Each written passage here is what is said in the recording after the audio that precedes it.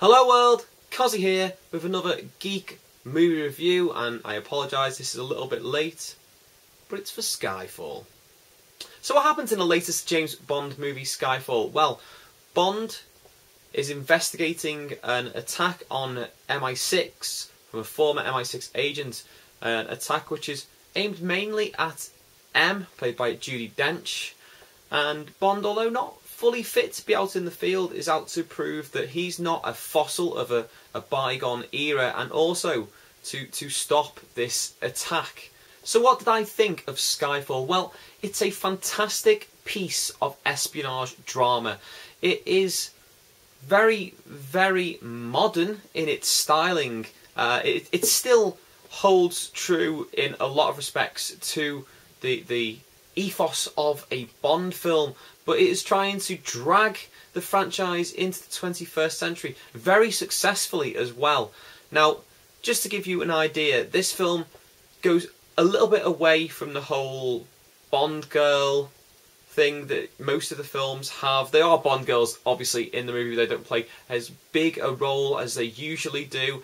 It goes away from the gadgets, which is something I personally wasn't a huge fan of, and I know that they're trying to make this more Bourne-esque, maybe, but the one thing that you expect, or one of the things you expect from a Bond movie, is these fantastic gadgets. He doesn't really have any. In fact, he has to bring back gadgets from previous movies, which is fantastic as a huge Bond fan to see. You know, say what it is. You may already know what he brings back, but it's fantastic that he does. But yeah, I'd like to have seen a little bit more, just the fun edge of the gadget side of the Bond franchise.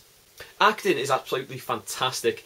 For me, Daniel Craig is the second best Bond. I'm sure a lot of people think he's the best Bond, but no one's Sean Connery other than Sean Connery. And he's really proven that he can have a slightly more serious, almost at some point sinister Bond, which is very much more like the novels. You know, the Bond that's the alcoholic that has a substance abuse problem, and it works in the cinema, while also still giving him some fantastic one-liners that, if delivered by some people, would come across cheesy rather than completely perfect as they are delivered by Craig.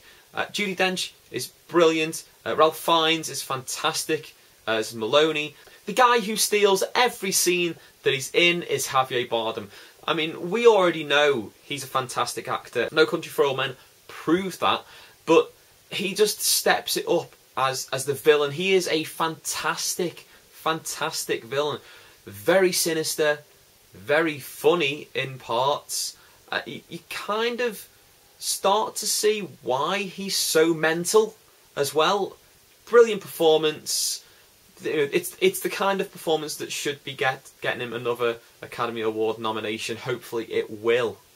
Directing and cinematography, absolutely beautiful.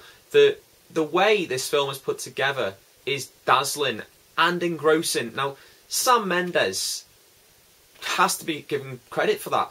He is so good a director. I mean, we've seen that from previous movies like American Beauty, but he just proves in this movie he can do action perfectly, and the action movies can look beautiful. And this movie does. It looks beautiful throughout, especially the set pieces in some of the foreign countries that are used, like Turkey. It's absolutely amazing.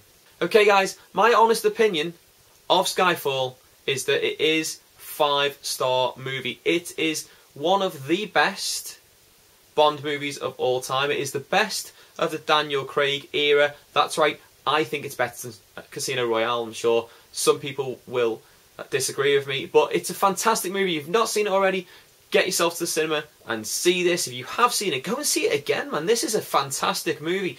Just 2012's full of them. Skyfall, 5-star. Okay guys, until next time, thanks for watching. Down there's the like button, you click on that. Let me know if you liked this. Also down there is the comment boxes. You can leave me some comments. Tell me what you thought of the movie. Maybe some movies coming up that you'd like me to go see and review even.